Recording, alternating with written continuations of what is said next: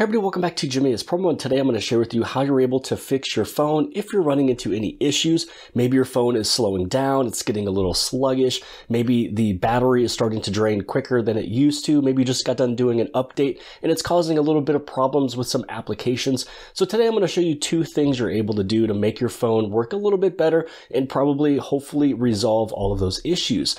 So this first one I'm going to show you is how you're able to fix your phone if it's kind of lagging, sluggish, if the battery is draining a little bit quicker, especially after an update. That just means that there's a lot of data, a lot of cache just being stored in between those updates that doesn't need to be on your device, which is causing some of those issues. So firstly, you just want to turn off your device. So once you turn off the phone, you wait till it goes all the way to the black screen. Then what you're going to do is press and hold on volume up, as well as the power button, and this is going to put you into the recovery mode. Now there's a lot of things inside of the recovery mode, so I'll show you a few things of what those do.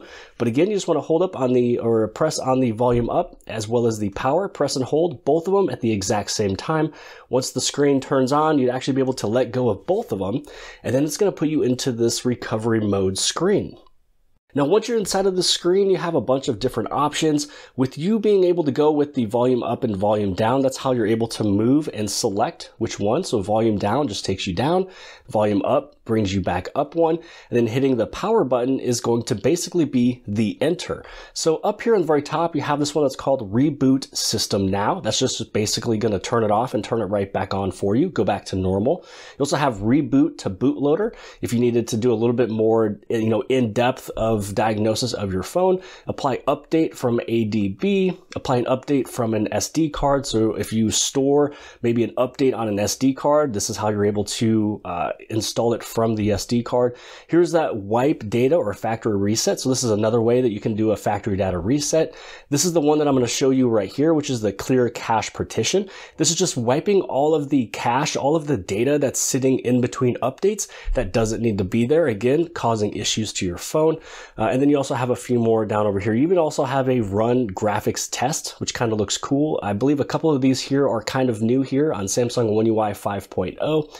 You can also just power it off, and then you also have repair apps. So I haven't really played with a couple of these on here, but the most important one I want to show you right now is this option here, which is Wipe Cache Partition. So once you use your volume button to go down to that option, you hit the power in order for it to go through with that option. Again, the power button is basically the enter. And then once you go down to yes, you do want to clear the cache partition, you just hit on the power button. It's done it for you. And so now you just reboot.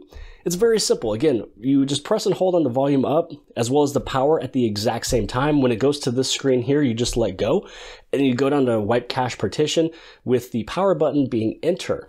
So now that you have done all of this, we're going to go to the next step, which is maybe you're still having issues with a particular application. Maybe it's YouTube giving you a problem. Maybe it's Samsung Messages or Twitter or something else causing a problem. I'm going to show you those steps to fix that one application itself without doing a factory data reset on your phone.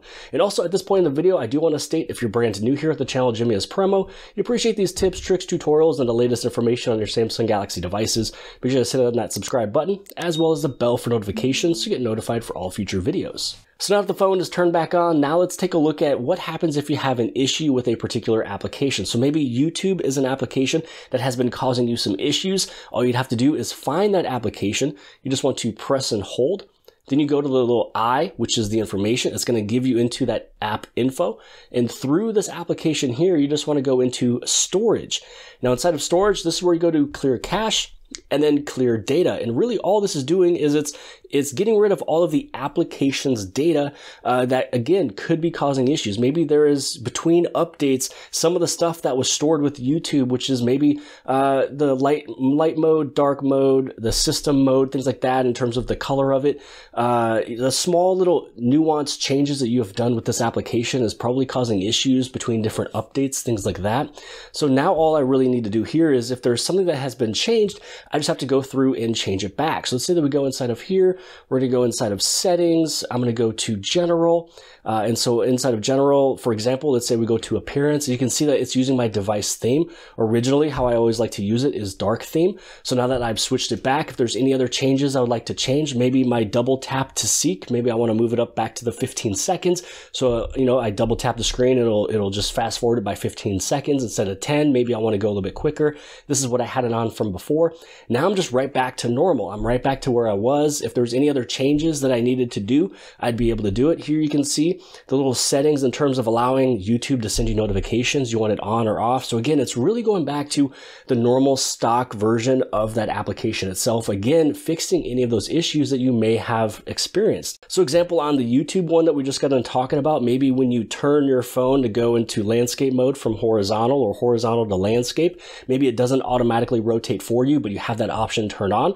If you clear that data and also the cache, then hopefully you'll be able to have it all fixed. So that's really all you would have to do is wipe cache partition inside of that recovery mode, and then you can clear all of the data for that particular application so you don't have to reset your entire device, just the application that is causing the issue.